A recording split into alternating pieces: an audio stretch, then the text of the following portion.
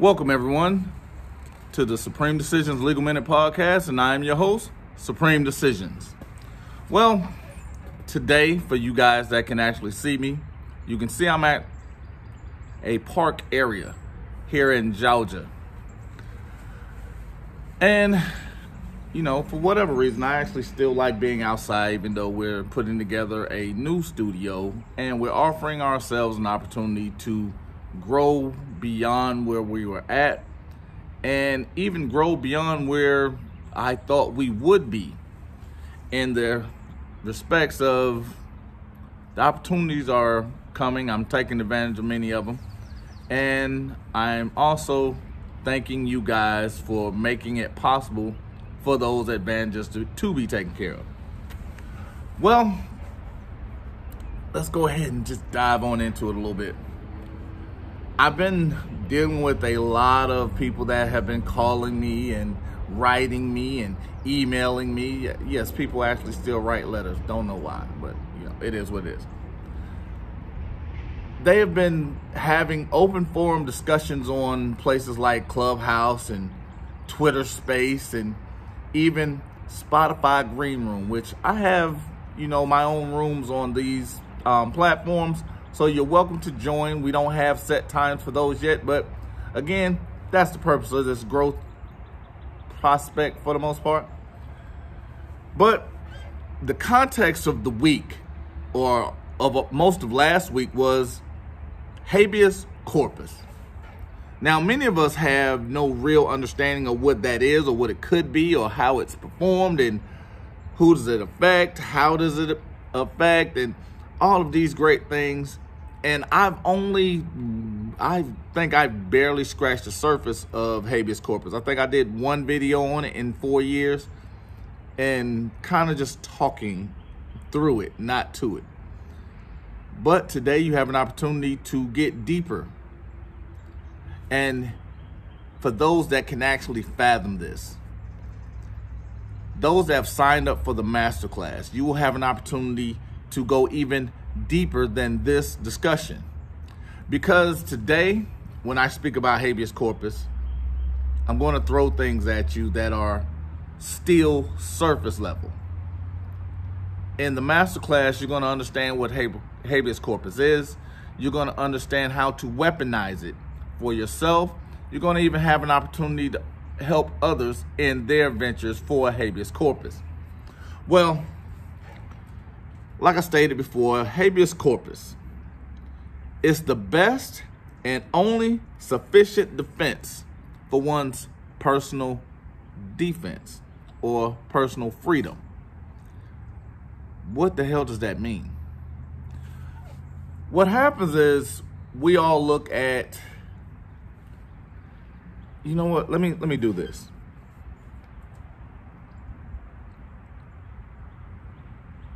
We have a legal system with over 2.1 million people that are incarcerated.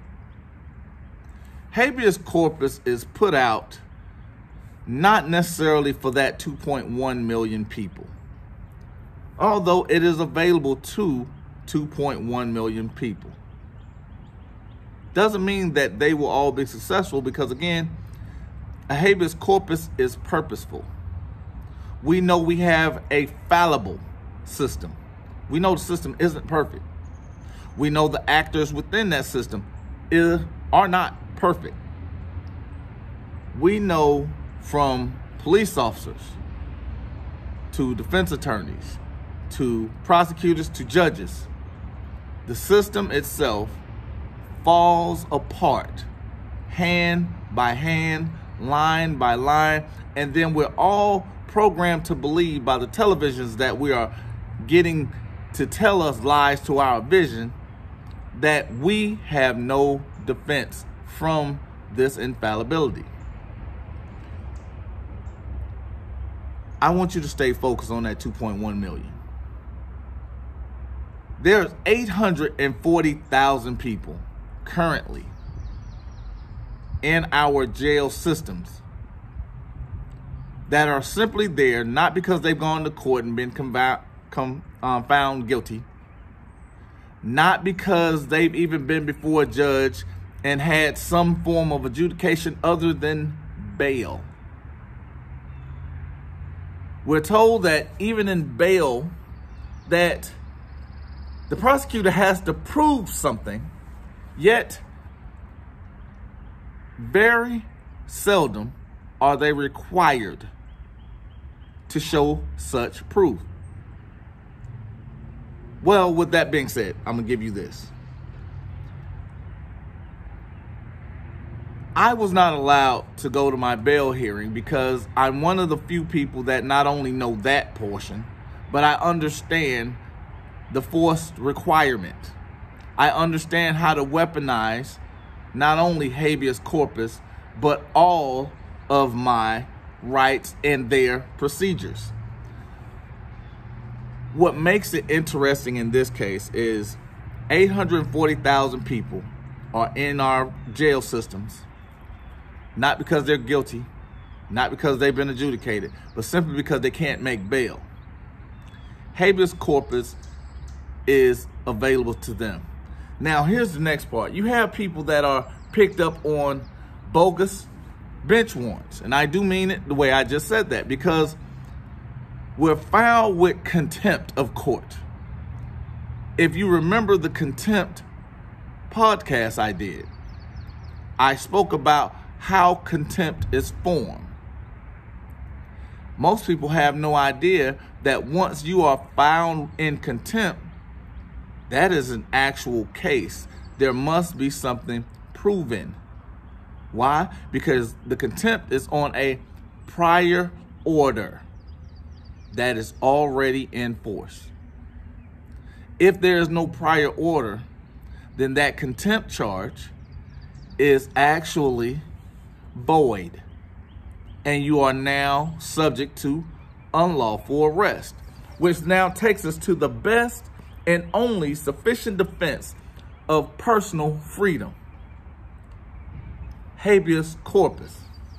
You have someone picking you up on a bench warrant for something such as child support.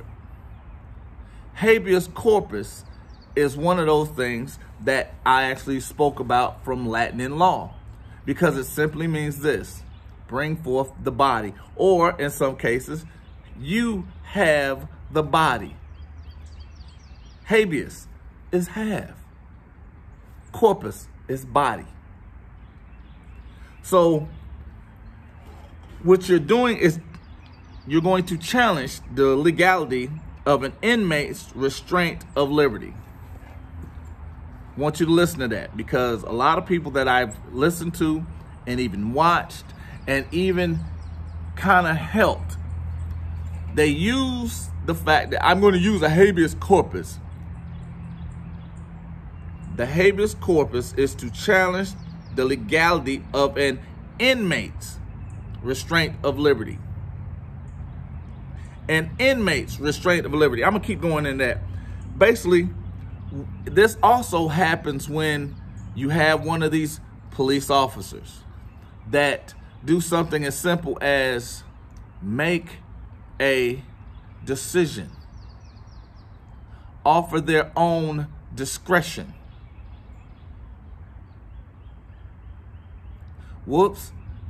Their willful act by subjecting someone to felonious conditions.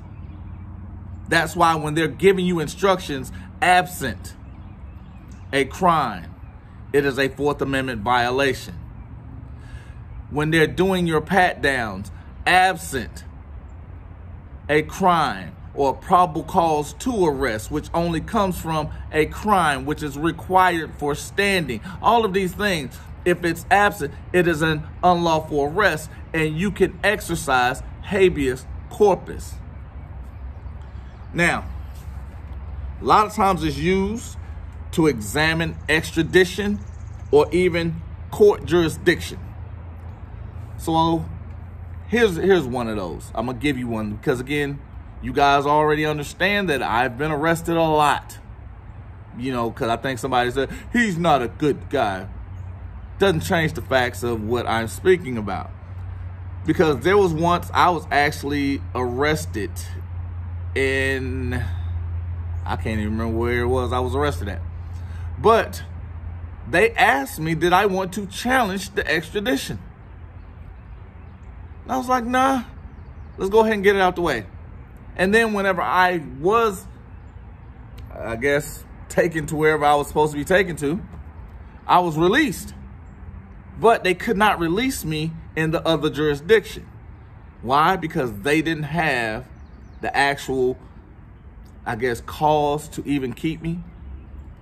So we're just, and they made it, hey, we're just holding you for them. You don't have any charge with us. We're just holding you for them. And when we got to them, they're like, yeah, we're good. You've been incarcerated enough to go ahead and sweep this under the rug.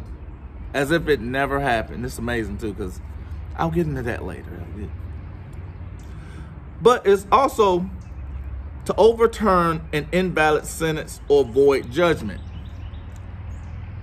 It's used to overturn an invalid sentence or void judgment. Now, the reason why that's important is simply because there was these teenagers, 14, 15, 16 years old.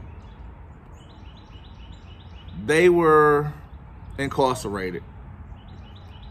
They were subjected to questioning for 17 hours, held without food and water. They were constantly lied to, you know, the 14, 15, 16-year-old. And the prosecutor actually knew they weren't guilty. They each filed for habeas corpus. 2 of them won their cases, in which it actually offered them another opportunity for the prosecutor to continue prosecuting them, even though she knew they were not guilty of the crime that they were being charged with. But she was stuck with this thing called a confession.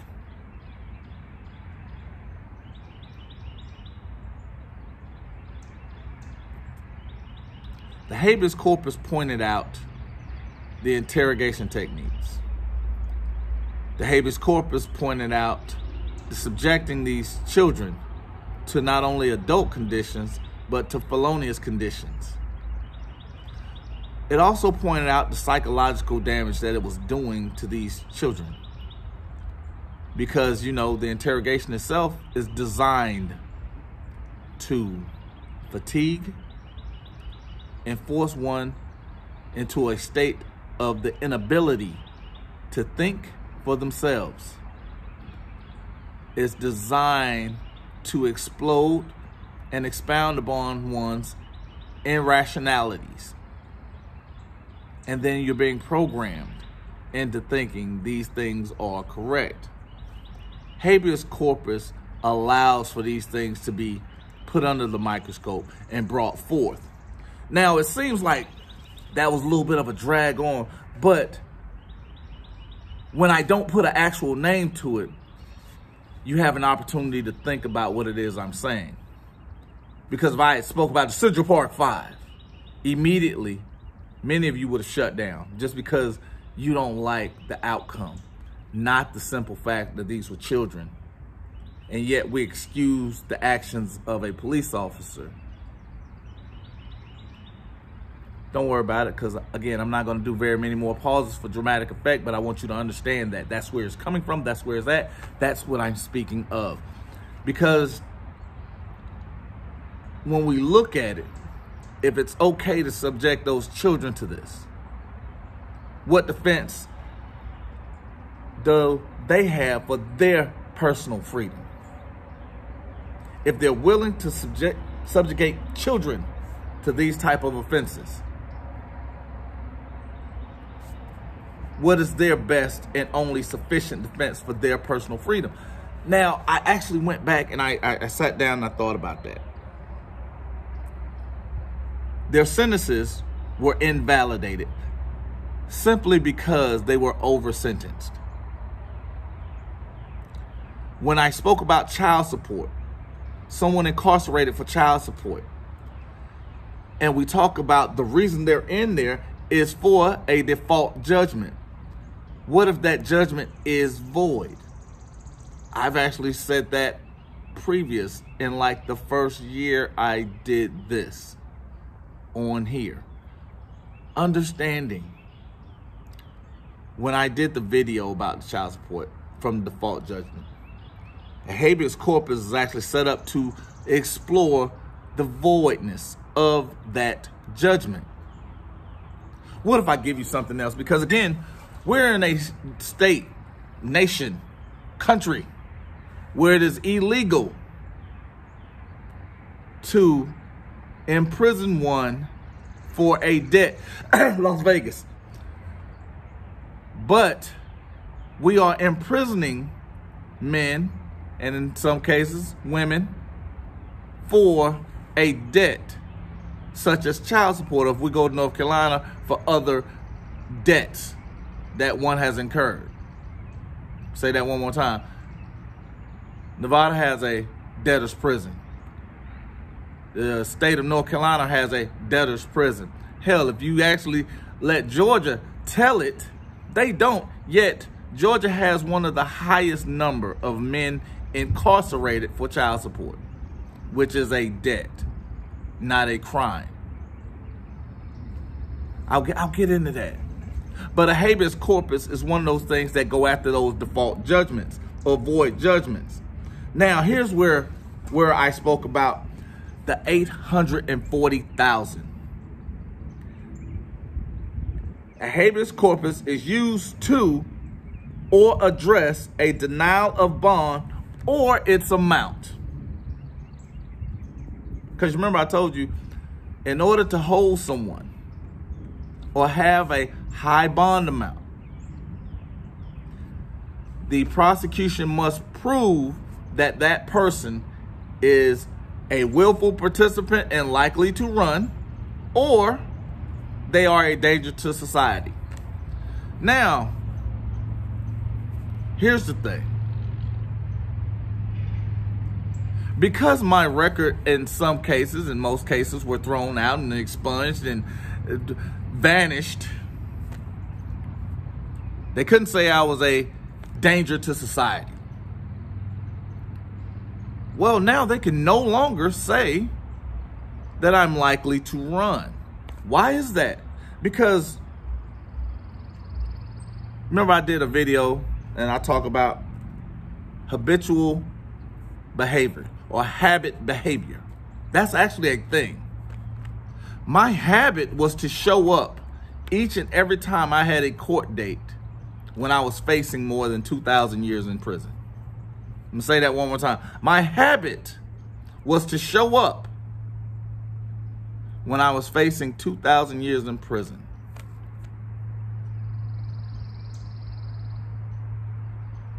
Well, I lied. I'm actually showing you dramatic effect because I want that to sink in. If I'm facing 2,000, everything else is less than that. Everything else, unless I murder a block of people. I'm showing up. I'm coming to fight. So now they don't have any reason to deny me bond. Whoops. But they know they now have to prove it if I'm standing there. Because just like I tell people, no one wants to sit and face the devil or look the devil in the eye. It's more difficult to tell a man that's 300 pounds, 6'4", that doesn't smile, that he can't have what he wants when they're staring me in the face. I understand that because people are taught not to be confrontational. That's why we have so many people out here now that's passive aggressive. They'll give you an innuendo of, well, I really don't like him. I really don't like her.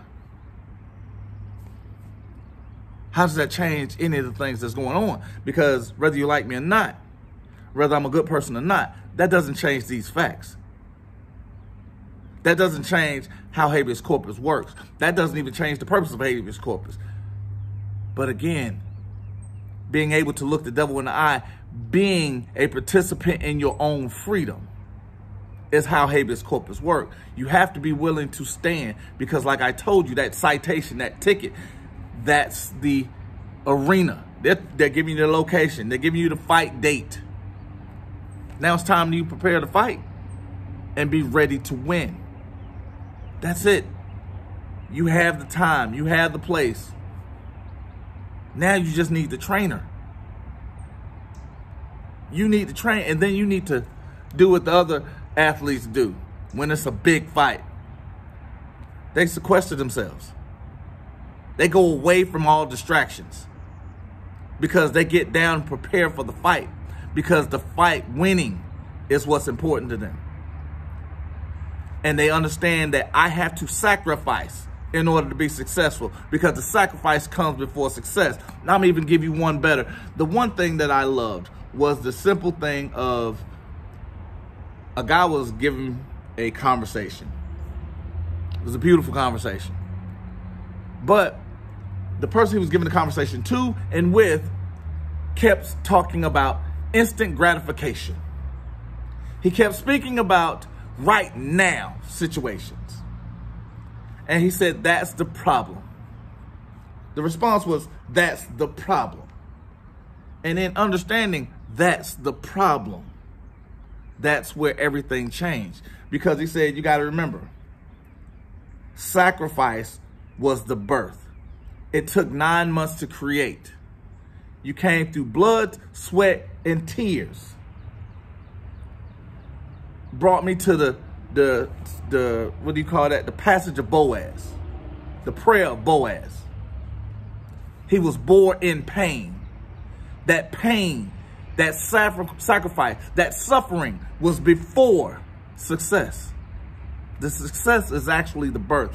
And also, the one thing I speak about is the challenges. You are going to be challenged because you can't put new wine in old wineskins. You have to be willing to lose something to gain everything. If you won't sacrifice now, you will give up everything later. These are the things that I constantly speak about, because these are the things that I've manifested in my own life. These are the things that I've not only experienced, I actually live by right now. And here's the thing. When we're talking about the habeas corpus, it's only for those restrained from their liberty that may file a habeas corpus petition.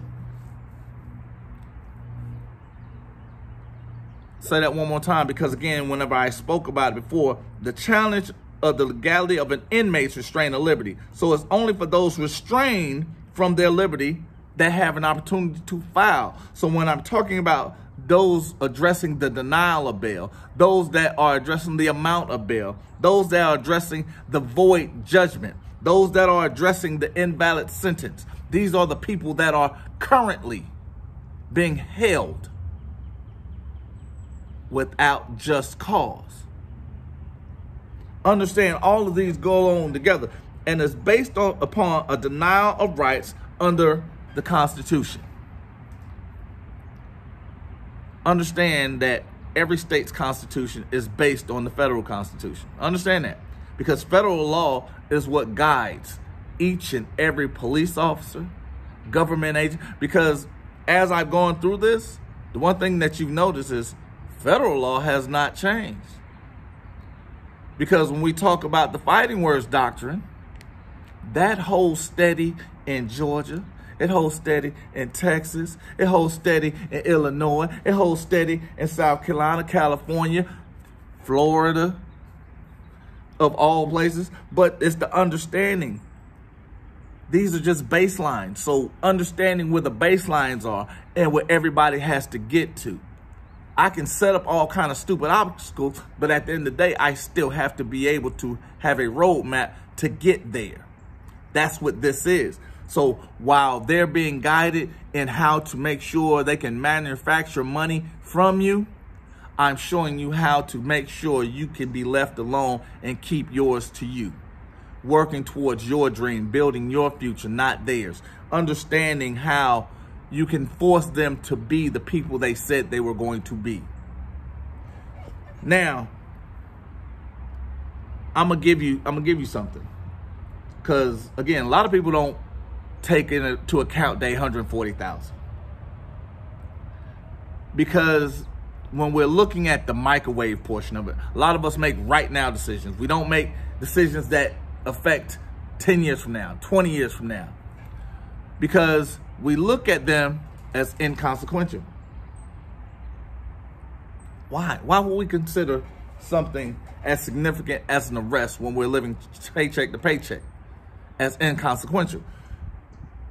I actually spoke about this because I gave you an example of the issues with the voting bill as it stands. I even gave you my own experience based in that voting bill as it stands. A lot of people looked at it and like, well, that's not fair. You should be able to do this or you should be able to do that. And then when you use things like the immigrants are voting illegally. My question is, those that are even legal are having an issue. So how can you say that they're doing it so easily? Unless that's the part that fits the narrative. But when you're giving someone's actual experience, you want to dismiss that because it doesn't fit that narrative. But here we go with this. The inconsequential part of it. It was the most amazing thing I had seen. I'm going to give you a story on that later. But there was a young lady. She was told, you're off paper. You can go register to vote in Shelby County, Tennessee. She went and registered to vote. She had got her voting rights back because she is now a citizen again. She was arrested and sentenced to 6 years in prison.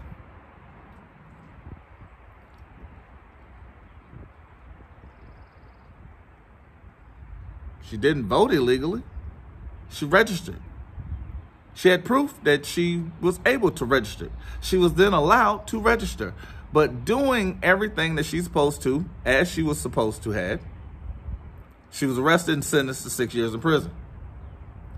Now, fast forward, filed a habeas corpus, found out she was over-sentenced for one, and then the judgment that was laced on her was invalidated simply because she had proof that she acted in the right manner. She was then released. But that exact same Shelby County judge allowed a police officer, and I actually don't remember the guy's name, but I know his name was Brian Bryce.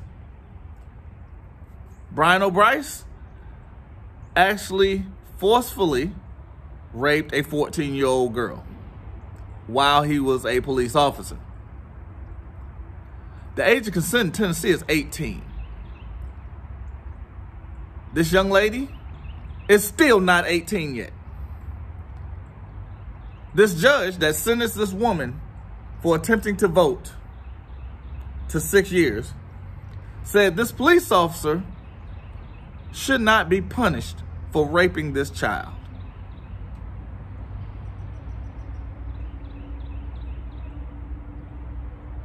Suspended his 4-year probation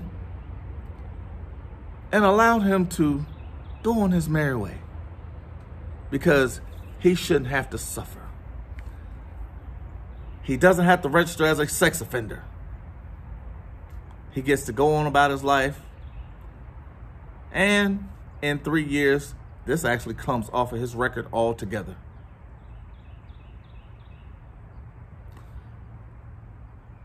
How is that?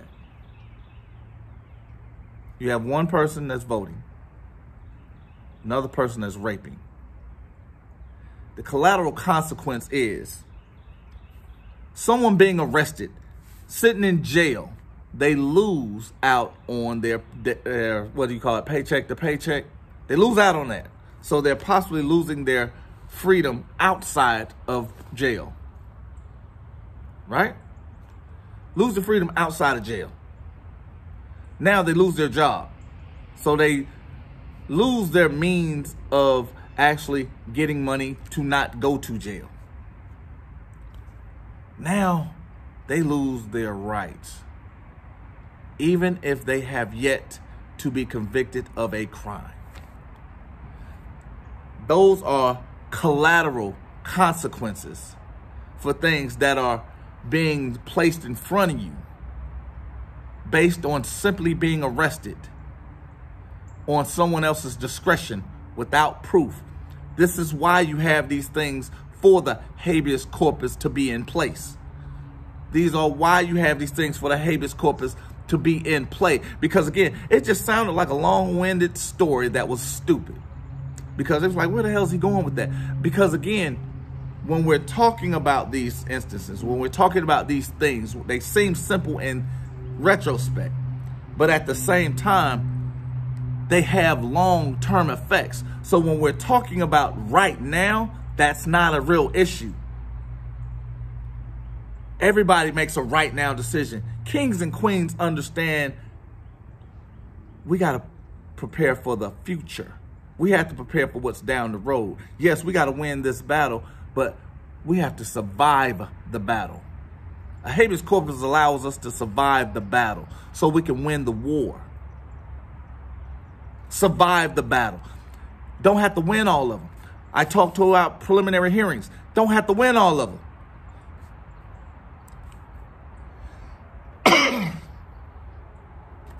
Let me get a little swig of my Rockstar so some of y'all can say I'm doing a little, there we go, Rockstar.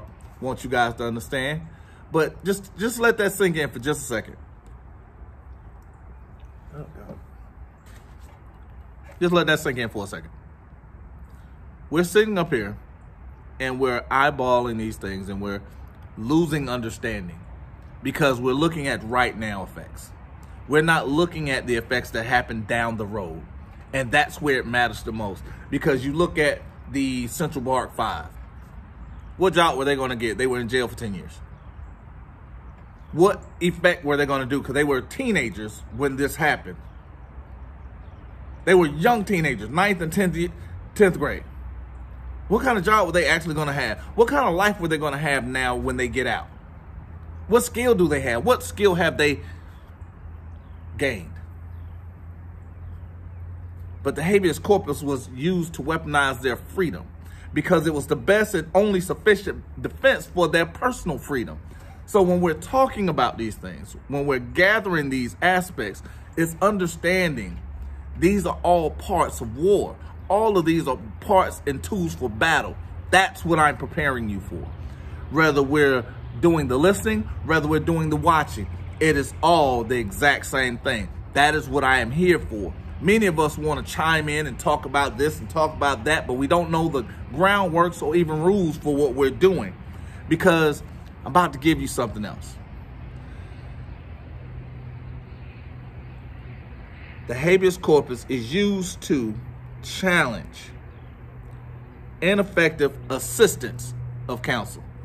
And I try my best to emphasize assistance because you are the boss. You are the one cutting the check. Excuse me. You are the one that makes the decision. If they don't follow it, there are consequences. But you are the one that must employ that consequence because you are sitting in the king's seat. The judge works for you. The prosecutor works for you because you are the public.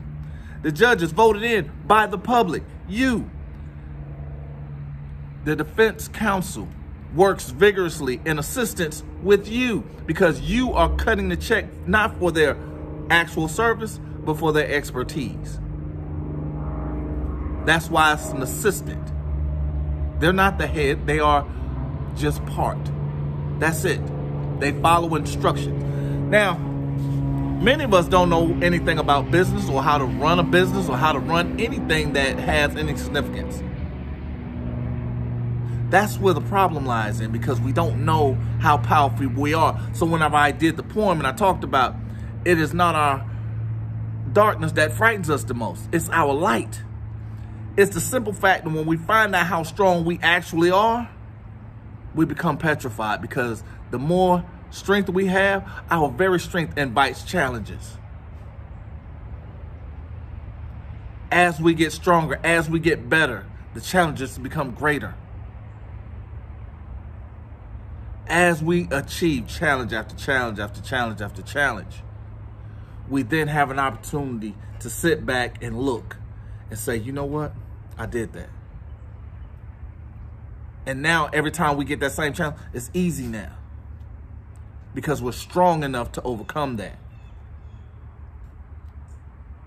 These are the things that we have to understand. We have to find out what is turning on our light and how to keep it on.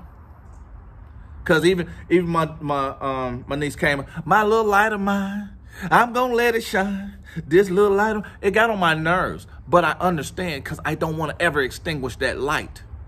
Because as long as she believes she's that light, as long as she allows that light to never be extinguished, as long as she believes that she's powerful, she is. As long as you believe your light is shining, it will. There will be a lot of people that try to extinguish it.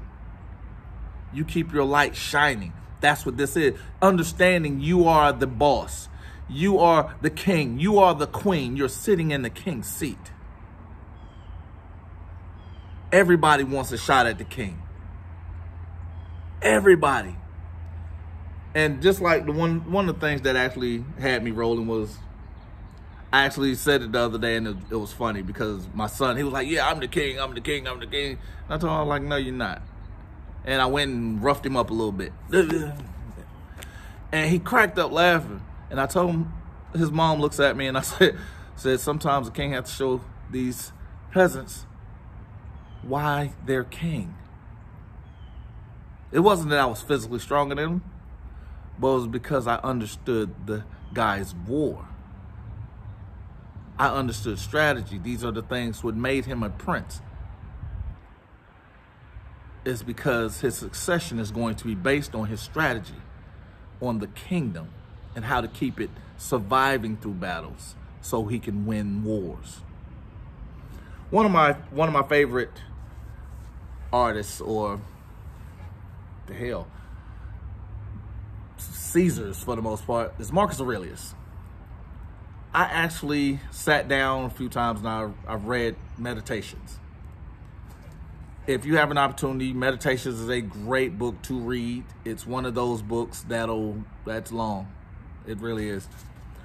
But it gives you insight to understanding how to keep that light shining. Because it teaches you about focus. Regardless of what's going on the outside, the focus remains steadfast. And it allows you to become greater than you are right now. And that should be the actual consequence and also the goal for what it is that you're trying to do. So when you're talking about the illegal or the ineffective assistance of counsel, it's remembering they're assisting you. They have to follow your instructions and they have to vigorously defend you in the manner you choose. Now, to go deeper into that, it can go into even if they're in court and they fail to object to something. Because even if their expertise tells them, no, we're not going to object right here.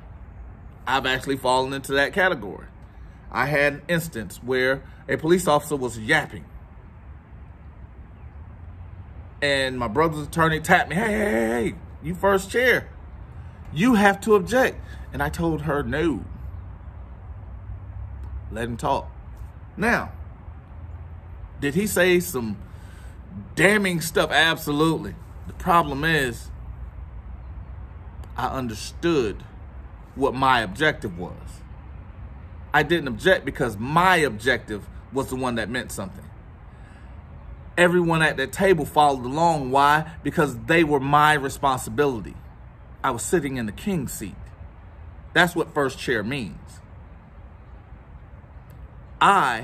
Whether it's sitting there defending myself, Alicia, or Mr. Jermaine, it was defending the ideals of why we all were sitting there. I was defending the ideals of why we all were sitting there. And I implemented a strategy which I felt was best for all of us, which were the reasons for all of us sitting there. These are the things that we have to understand how to implement and not be afraid to move forward with. The thing I can appreciate is the fact that as much as scary, as stupid as some of the things I did were, there were no atheists in my foxhole because they stood right beside me and stayed there and stayed steadfast and followed me because I was sitting in the king's seat. They did not allow my light to be extinguished. Even when it got dim, I got a phone call. Had another one of my brothers call me and said, damn that, I don't have to be there, but I know who you are. Let them know who you are. You remember who you are. Basically what he said is, dude, I got the gas for that light right here. I got you. Because again, it's not about the objection itself, but it's about my plan, my implementation, my light. Everyone else works for me. And this is one I'm actually working on currently. The failure of your vigorous defense to pursue an appeal. And for them to defeat that, they would have to show that they actually pursued it. Which is actually funny because most of them don't know that they have to do that simply just to do that. And if they actually did. But anyway, here's the great part about it. It's still a part of ineffective assistance of counsel that allows in this habeas corpus. One of my favorite, illegal search and seizure. Now, if you're not following me on a couple of my other social medias, you're probably going to see it in a little bit because I'm going to talk about this one because words have power and it's understanding the training. Remember I told you they were trained to be deceptive because they're revenue generators, not police officers. But the verbiage, you know, as one like, I am afraid for my life. Stop resisting. He's got a gun. You know, all those little colloquialisms that, you know, we randomly hear all the fucking time. But I'm going to give you one more. So you don't mind if I search you? Open-ended question because damned if you do, damned if you don't. But I got something for that. And it's kind of easy. And it was one, matter of fact, I'm going to give it to you now. So you don't mind if I search you or your vehicle? I do not consent. It was the first thing my youngest son said to me. I said so much, I do not consent, I do not consent. Go pick up your toys, I do not consent. Well, you're going to get beat up if you don't. I do not consent. I do not consent. I do not. It got on my nerves, but it wasn't for him right then. I do not consent. It's for him as 10, 11 years old. I do not consent. It's for him at 30 years old. I do not consent. It's for him at 50 years old. I do not consent. I do not consent. I do not consent. Because if I know there are only two ways a police officer can, pat you down, search you legally, is one, your consent. You just withdrew that from any aspect. Or a judge. Why? Because they're not smart enough to determine what probable cause is. Not my words. It's a Supreme Court case I say all the time. That supports another Supreme Court case that I say all the time. But the funny part is, when we're talking about it, it bleeds into this next reason for a habeas corpus, and that's insufficiency of evidence or circumstantial evidence, both of which are not evidence. Now, when you're talking about circumstantial evidence can lead you into something that can be called an Alford plea, which is Alford v. North Carolina, which allows you to say, hey, I'm still innocent, but let me leave a little leeway to where I can actually get out of this shit later. You know, kind of leaves me. I'm going to go ahead and plead, but I feel I'm innocent. So I'm doing an Alford plea. I'm going to go ahead and take this time because I don't see a way out of this. And that's generally because corruption, for the most part. Because if you're vigorously defending because I've never seen it. Line by line, precept upon precept, when you're going procedure by procedure by procedure by procedure, it is never followed. Why? Because it is not properly practiced. It's not properly taught. It's not putting them in a position which allows them to actually be successful at the thing that they're doing or attempting to do. Yet, none of us challenge it.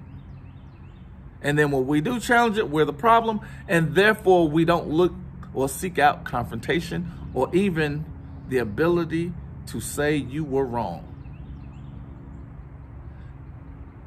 These things are generally going to pop up because we're being arrested for things that aren't crimes. Things where no one has standing. You know, like jaywalking. That's a safety issue. That's not a crime. No one has standing because there's no injury. But again, these are things that we're criminalizing because, yes, people are going to jail for jaywalking. I actually had an incident which was hilarious to me. And it was hilarious later because it was a cop that was stunned by the response. The guy asked me, he said, matter of fact, it was when I was arrested for the RICO. He asked me, when was the last time you was arrested? And I kind of chuckled because I said, hell yeah, I was arrested about 2 years ago because the police officer said my grandmother's truck wasn't properly registered. Now, that's also a funny story, but I'll get into that later. And the cop said, nobody gets arrested. This was his God-honest response. When I said, they said, nobody gets arrested for not having registration. Said, worst case, we'll tow the truck. He said, where were you at? I said, in front of my grandmother's house. And I literally got into a car accident in front of my grandmother's house. So, yeah, I'll get into that later. But he said, no, that's not gonna, that didn't happen. So when he looks it up, he goes, oh my God, he did arrest you for that. And then he goes, oh my God, you've been arrested for some of the stupidest shit I've ever seen in my life. And he said, you must be like an ass.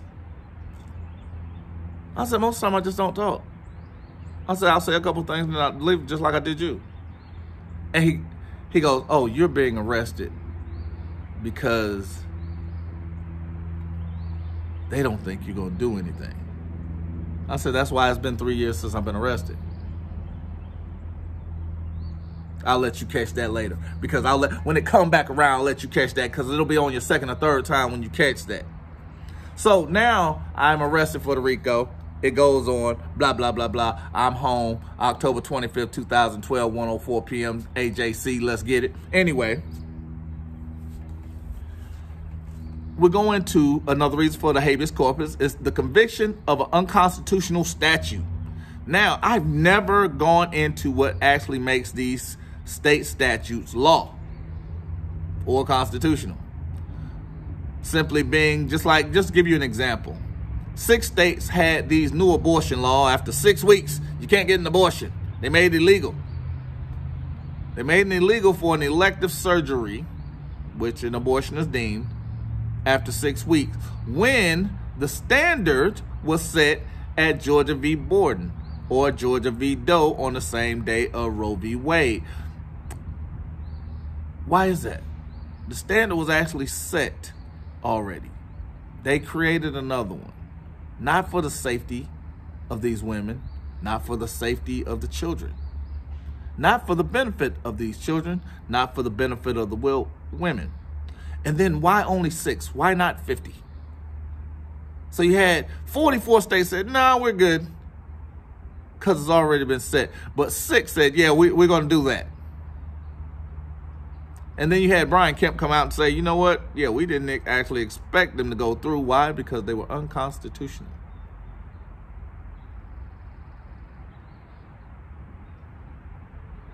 Why is that? Why did they not expect, the 6 not expect that to go through? Because even every aspect of understanding the statute itself, understanding what created it, understanding the reason the programming is working. There was no resistance. That's why it went through on the 6th.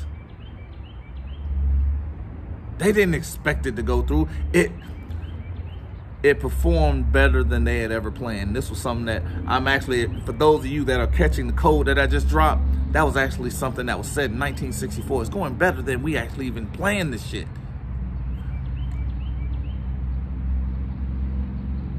The resistance is not there.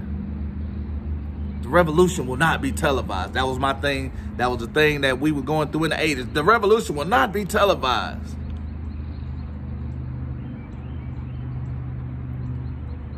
Because the revolution itself is not done outside. It's for what's in here. Most of us had no idea what we were talking about or what was being expressed to us through the Matrix. They wasn't trying to get Neo's body. They wasn't trying to get his soul. They were attacking his free will. They was going after his mind. Because to actually be free, it takes energy. It takes effort. That's why babies are so happy. Ignorance is bliss. They don't know anything, so they're not responsible for anything. And at the same time, they're looking for answers. They're looking for guidance. It's only when that guidance stops is when they become derailed and their light starts to dim. But see how we're working all this. Anyway, we're gonna get to the last.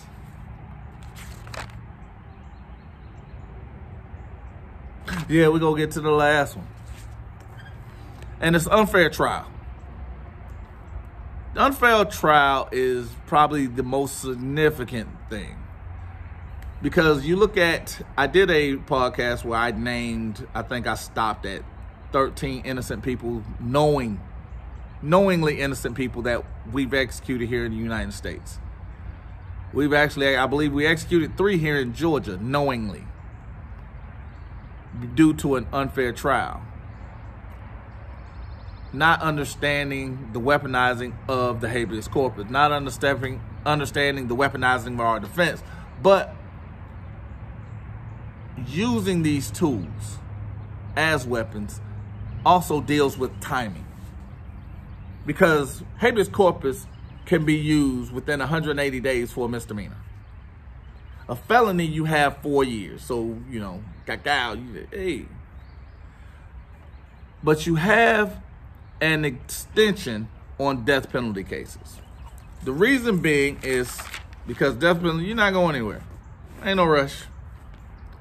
And the one thing a state hates to do is apologize for their indiscretions, because they got to get paid from you first. If you're going and you're currently in a state court and you're filing habeas corpus, it must be filed in a superior court, unless you're going federal. Federal court inmates or federal inmates must file in federal court. Let's not start. But if you're in state court, it must be filed in superior court.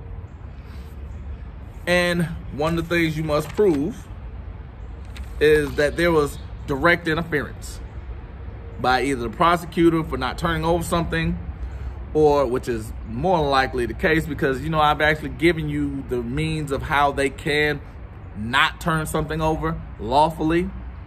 Because I'm even going to go into the one thing that makes, and it's going to be ticklish. It's going to be ticklish, because what makes a cop saying something a lawful order, and you'll be surprised that none of them know. That's the one thing that it's so funny, because they have no idea what a show of authority is. But when you have something such as making a fact or a legal claim that was not available at the time, or even a judge showing prejudice or bias, I've had both of those in the RICO trial. I actually put those on the record, which is probably why we can't find the record. Anyway, what makes this difficult to beat, because again, knowing is half the battle. And like I said, I'm wrapping this up a little bit. There's a presumption in favor of the conviction, because most of us don't understand, just like I told you with the Central Park 5, even when they won on habeas corpus, the prosecution continued to push forward, knowing there was somebody else's DNA that and had confessed and had given details that wasn't available to the police, but she still convicted these children. She still had to push for that conviction. She had to push for depositions, oral testimony, sworn affidavit, transcripts, and even the actual evidence. This is what makes it more difficult, because it's almost like you're retrying the exact same case. And this is where it goes into the separation, because this is where I help you separate these things even in the masterclass. It's the understanding of not only looking at what's there, you have to know what's not there. Because the nature of the beast doesn't change. The leopard never changes its spots. And any other crazy ass colloquialism that you can come up with applies here. Because if you're challenging a guilty plea, the prosecutor must show knowingly, voluntarily, and the plea itself was made intelligently and voluntarily. What happened is knowingly and intelligently made. Those two generally are a lot because you signed it. The voluntarily, because you remember mens rea, the guilty mind. Remember I talked about the tactics. 17 hours without sleep. You know, it's called sleep deprivation. Not giving food or water. These are things that are used at Guantanamo Bay for torture interrogations.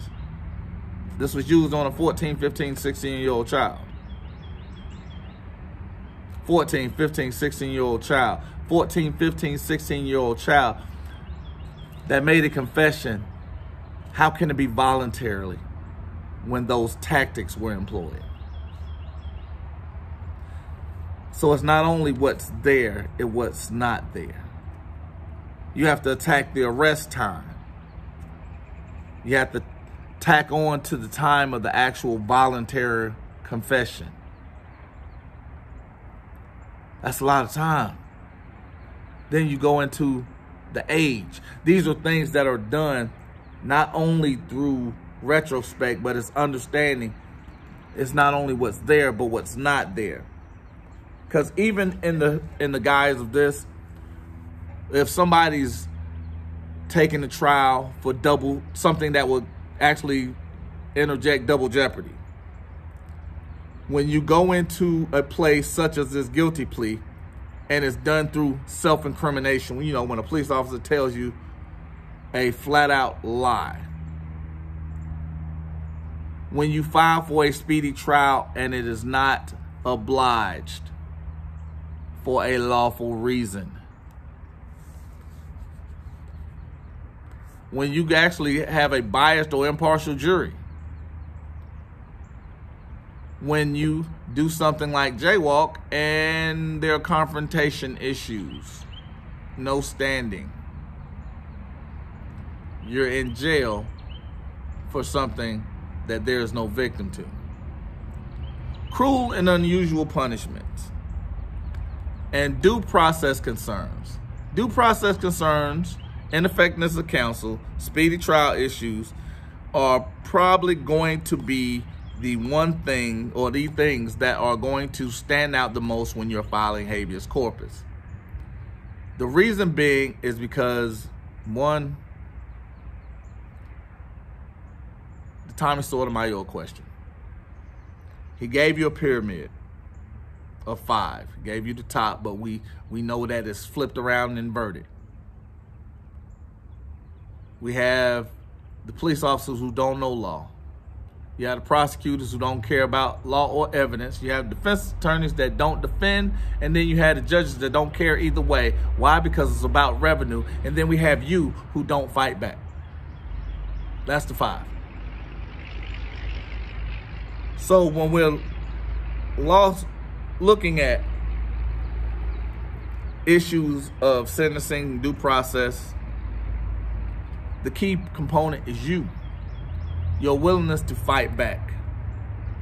Because I could actually go through another podcast on its own for cruel and unusual punishment, because these are pretty much cries from inmates that are on death row, that are lethal injection, that are electrocuted. Because again, the reason why the death penalty in most states are abolished simply because when you're poisoning something, or you're using a system of absolution and a system that is highly fallible,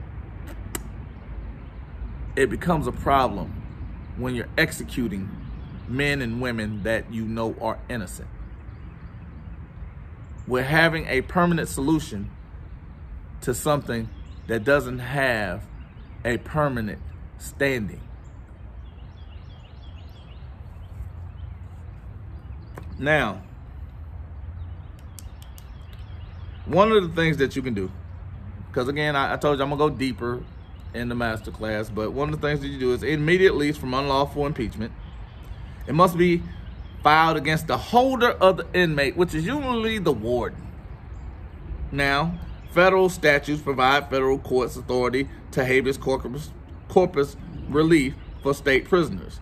And that's 28 U.S.C. 2241 through 2256. Now remember, petitioner must be in custody when filed, and the petitioner must have exhausted all forms of relief. Must be done in writing and signed by petitioner or someone acting on the petitioner's behalf, or the behest of the petitioner.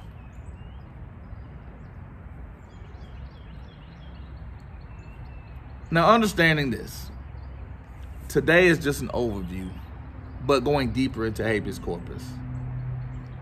But we all must figure out what it is that we want. Malcolm X had a thing: man that will not stand for anything will die. I can't even remember right now. I immediately went blank. A man will not stand for something will die, will fall for anything. A man who will not stand for something will fall for anything.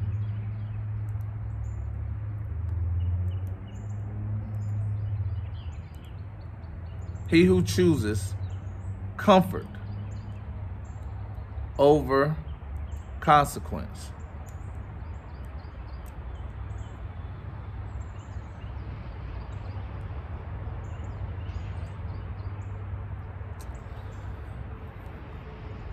I wanted to sound intelligent at the end of this thing. It's just not working for me right now. But I want to leave you guys with something.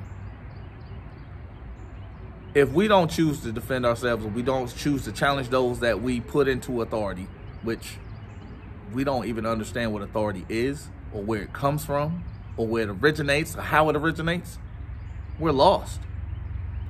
If you're not willing to allow your light to shine, you have a problem. Because if you're willing to concede everything that you build or do, or if you're willing to just hand over everything that God gave you, you don't deserve anything. Because every time you allow a police officer to not properly police, you're telling them it's okay to do it. You are sparing the rod and spoiling the child. You're either part of the problem or you're part of the solution. Every time you look the other way when someone does something that's out of line, that is quote unquote in a position of authority, you are telling them that it's okay to continue doing it. And it's not just you that they're going to affect. It's going to be those that are around you and everyone that looks like you. Because it doesn't get better by ignoring a problem. You have to address it head on. You have to be willing to confront those that are putting themselves in confrontational situations. So understand this. You have an opportunity to be free. You have an opportunity to live as you wish, as long as it's not affecting the outcome or earthliness of others. You have a freedom to choose you. But when you're forcing those beliefs onto others, that's where the problem comes in. So when those beliefs are being thrust upon you, you have the right to reject them. That's why you don't have to participate in the police investigation. That's why you have the right to remain silent. That's why they are in service to you, not the other way around. That's why if they give you instructions absent a crime, it is illegal. That's why if they tell you, I'm going to arrest you for not participating, not cooperating, you're interfering in an investigation. The simple question is, what are you investigating? Because I don't know doesn't get you a warrant. Is may I pat you down is I don't consent. Do you believe I have any weapons? I don't know will not get them a search warrant. Because ignorance is only bliss in the eyes of the Lord. So at the end of the day, if they're not properly policing, they need to be taking off the uniform and giving back everything that they've given was taken from you.